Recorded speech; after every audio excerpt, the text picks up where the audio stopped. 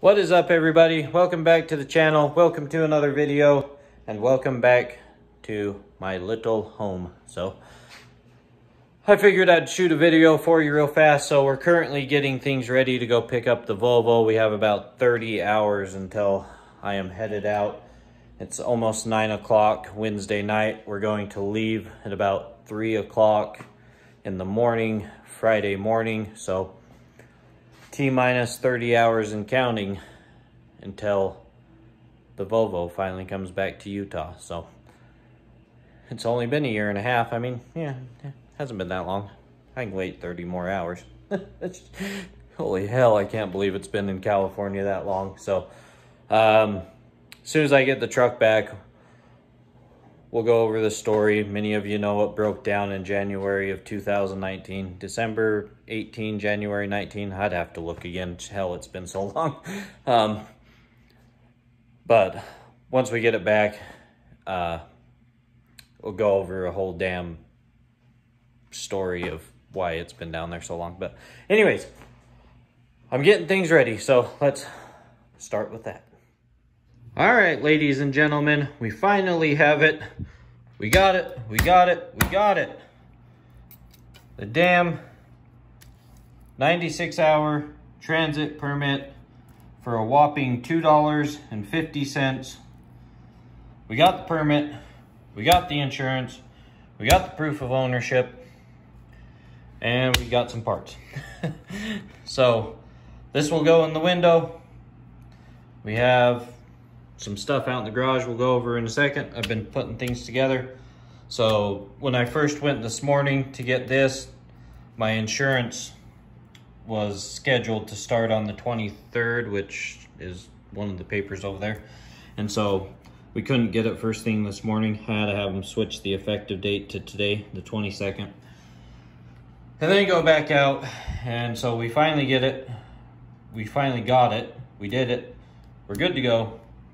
And then why all the insurance crap was happening, I ran out to Mountain West Truck Center here in St. George and picked up a hub seal and 2 mud flaps. So the driver steer tire, the little seal that's in the middle of your hub, it came out at some point in between me moving the Volvo from Volvo Fontana over to the storage place where it's at. And so when I got over there, I noticed it, and so I stuffed it full of with a rag or something, rag or paper towels, or I can't remember what I stuffed in there to keep it sealed so water or rain couldn't get in there.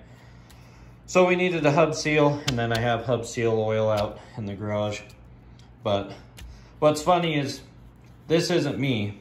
So if you guys are wondering, I do not own Blaine Evans Trucking. There just happens to be another Blaine Evans in the state of Utah that owns a trucking company up in northern Utah. This is up by Provo, Salt Lake area. But I just thought it was funny.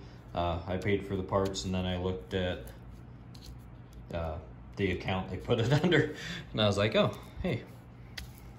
So I remember driving past that. It's right off the side of the freeway, little teeny, it's just a little teeny building, and it just has a couple of bay doors, and it says, I think it's Blaine Evans and Sons Trucking or something now.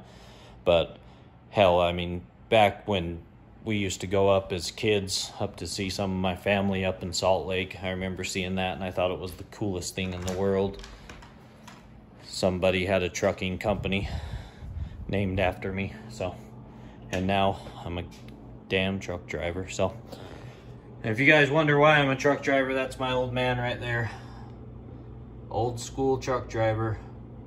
So, as you can tell by the Peterbilt hat and the flannel shirt, all old school right there. That's the old man. So, he passed away back in 2017. That was my mom next to him. She passed away a month later. But anyways, enough about them. But that's why I got into trucking. So, my trucking's been in my family for a long time. So we've just been gathering some stuff that I need to get her home. Like I said, we're going to put these on either side of the truck. That way we don't get messed with at the ports. We can just blow past them. We got mud flaps because Volvo apparently misplaced mine down there. We still need to stop and get 2 mud flap hangers, just the little L brackets. Volvo up here didn't have any, and so I'll swing by a TA or something on my way down. Obviously, a case of water. I'm going to be driving through Death Valley, so if something was to happen. Got the gear oil for the front hub, and then the little hub seal. Got the Scotch tape for the signs. Got my dash cameras for footage in case any jackasses decide to be jackasses. Jumper cables. It does have 4 brand new batteries, but it hasn't been started in 6 months, so I'm assuming that it's going to be dead. Toolkit, air pressure gauge, air line to pump up the tires. I'm assuming the tires are not going to be the right pressure. And so just a few little odds and ends things. I am going to grab my grease gun, and I'm going to grab just some oil. I have some coolant sitting there, and I don't know, I have a list, but just a few random things, you know, just have fluids with me just in case they need to be topped off. And then my grease gun, grease all the little grease fittings. That way, I mean, she hasn't been started in 6 months, so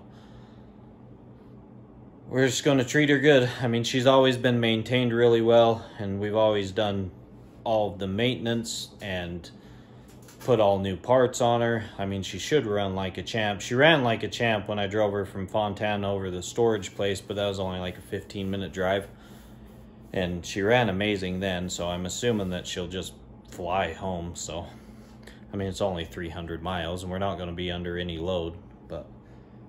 But, and then here's all my nonsense for the truck. Fridge, microwave, coffee maker, weights, TV.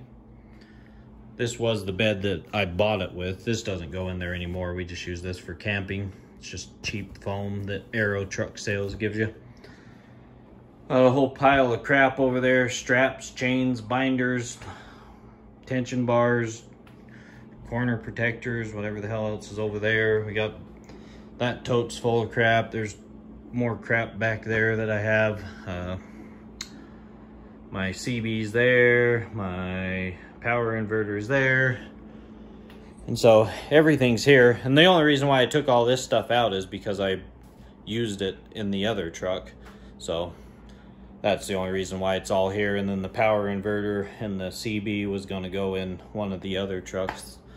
But it's all going back in the Volvo now, so. But that's the plan, so. We'll head down, yeah, in about 30 hours. So, I'm excited. I was working on, for any of you guys that stuck around this long,